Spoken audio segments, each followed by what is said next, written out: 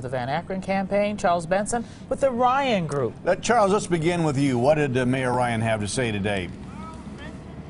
Well, we did have a chance to talk to him, but I want to tell you today's TMJ4 has just learned that voter turnout here is expected to be about 50%. That's higher than normal and much higher than the primary, where Mayor Ryan got about 33% of the vote. And he knows he's going to have to get a lot more than that if he wants to keep his job tonight. On the busiest street corner in Sheboygan, Mayor Bob Ryan is trying to win over any last-minute supporters. So this is a tradition to hang out on this corner? I don't know who started this tradition, but yes, it is. It's expected of candidates on Election Day to be out on this corner, so here we are. Ryan is hoping he doesn't make history by becoming Sheboygan's first mayor to be recalled.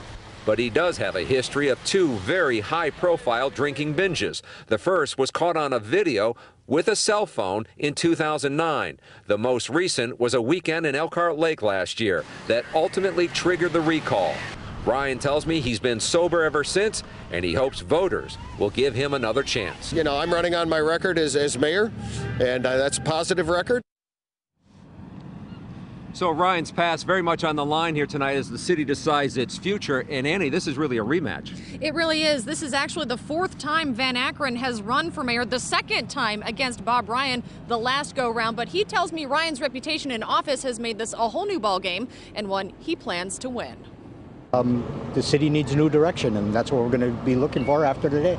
Terry Van Akkeren in a last-minute push to prove he's the better man to be Sheboygan's mayor. I think the last 3 years you've seen there's been a lot of distractions, a lot of controversy caused by Mayor Ryan. He's referring to Bob Ryan's public drinking binges last summer. Even though Van Akkeren lost to Ryan in 2009, he says it's Ryan's reputation that has run the city down, and he wants to take things in a new direction.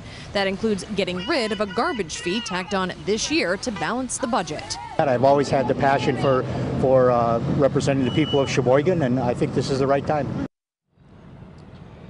And Van Akkeren will be hitting the streets for a little while longer than planning what he tells me is a victory party tonight, and of course we will be there. Yeah, the polls close at 8 o'clock, and I'm told, Mike and Carol, we should be getting some results by around 8:30.